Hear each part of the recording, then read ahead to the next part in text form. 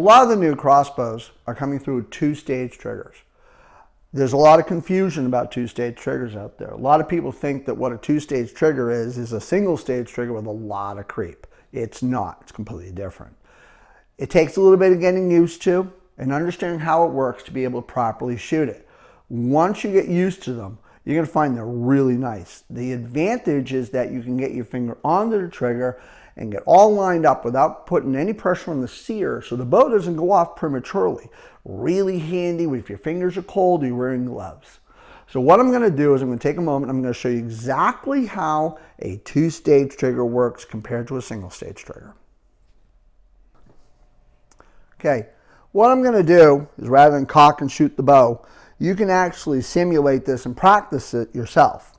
So what you do, take a thin screwdriver or a Allen wrench, put it in fire, pull back, and then put the latch in place.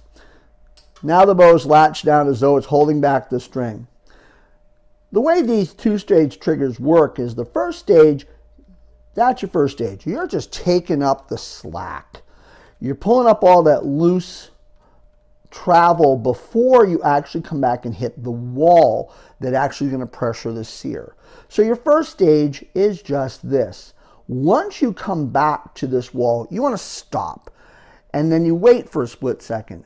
At this point, you are primed and ready to pull back and fire the bow, but you have taken up that first stage. You now have a really clean single stage trigger. That's what most people are used to.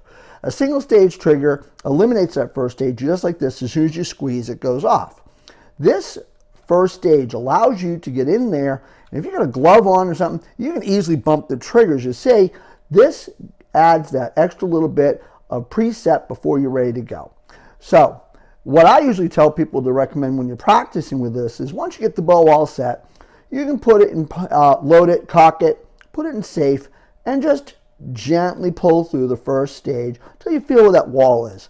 At that point in time, put it in fire, pull back, kind of feel where that wall is. Don't actually pull all the way through, get used to it.